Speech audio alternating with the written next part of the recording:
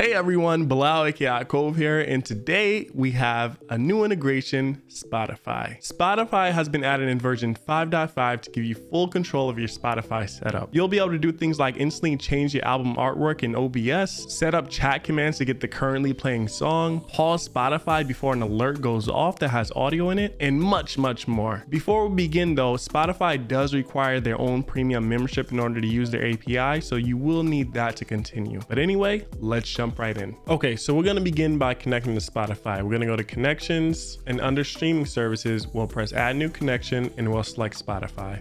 Press connect, next, and it will log you into Spotify. If you're not already logged in, then you'll have to log in. We'll press refresh, we'll go to the dashboard, and you'll see Spotify show up in your connections. Hopefully everything shows green and you're connected. Now there's two ways to use Spotify, either with alerts where you can have things happen where a song is switched or when you play or pause Spotify. And the second way is with Spotify commands, where you can have things where you can literally play or pause from chat or Twitch points. You can add new songs to queue, you can change the volume, and a bunch of other things. Spotify commands is only available in the premium version of Lumia Stream, whereas alerts is available for both the starter and premium versions. So we're going to begin with alerts. We'll go to alerts and we'll press Spotify. As you see, there are three different alert types: switch song, song played, and song pause.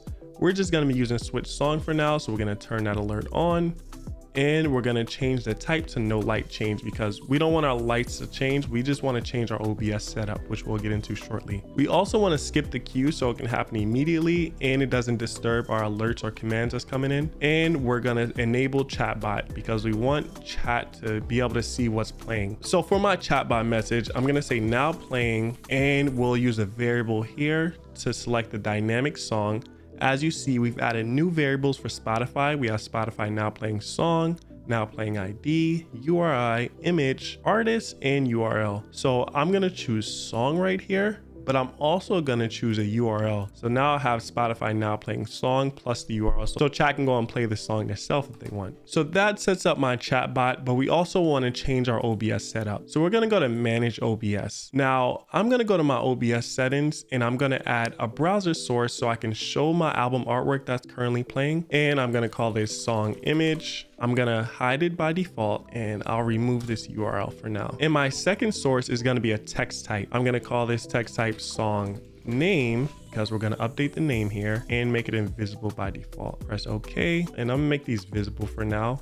I'm gonna put my test text down here and I'll put my album artwork right here. So let's hide them both. And now we'll go back to Lumia. So we're gonna refresh our OBS settings since Lumia Stream does not dynamically know that OBS has changed their settings. So now I'm going to select set source URL because we're gonna first select our album artwork. I'm gonna select my source, which shows up right here at the top because I newly added that. So song image. And for the URL, we're gonna use a variable. We're gonna use the Spotify now playing image. I'm gonna add that to OBS, and we also want to update our text.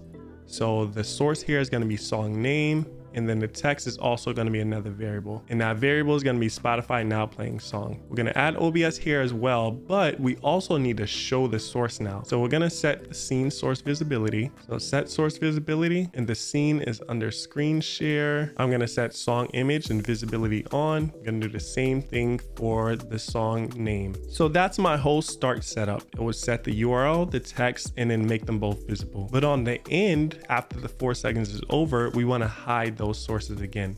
So we're going to do set source visibility, and I'm going to select song image and turn visibility off, and I'll do the same thing for song name. And there's our end state. So we have our start and our end state. I'm going to press done, and now my alert should be fully set up. I'm going to press refresh here and we'll try it out. Let's play a different song in Spotify. So we're going to press next in Spotify, and if everything worked out correctly, we should see Lumia Land show up right here. Perfect. That's to set up a simple alert to show your current song playing as well as your current album artwork. Now we're going to move on to Spotify commands. So to begin, we're just going to create a command, a Twitch point command that will give your viewers the ability to add songs to the queue. So I'm going to press Twitch points. I'm going to add a new command.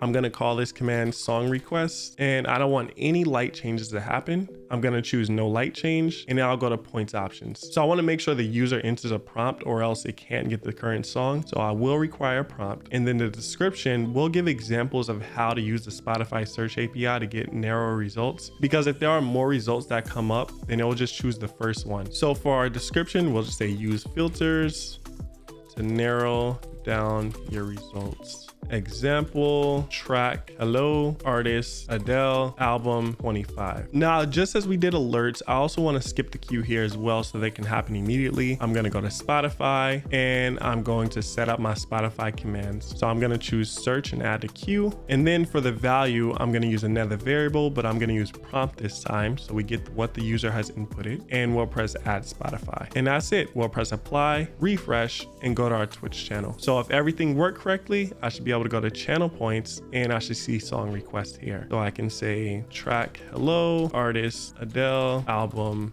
25. You don't have to dig that deep, but you know, just to get the exact results. If I press chat, you should see my Spotify playlist now shows hello. Shout out to Lumia Land, Mr. Lou. Check it out if you haven't already and make sure you like it. And that was it. But I'm gonna give you one more example of how to pause Spotify before an alert plays, like a chat command that has an audio file. So I'm gonna go to chat. I'm gonna put in a new command. I'm just gonna call this audio test2 because I already have another one. I will select the audio tab. I'm gonna select my audio, and then I'm gonna go to Spotify. So for my start event, I just want to pause Spotify, and for my end event, I want to play Spotify. So all this would do is just pause Spotify right before the audio plays, so there's no clashing between the different audios. We'll press apply and we'll try it out. So I'll first start playing Spotify, and I'll go into my chat and put audio test 2.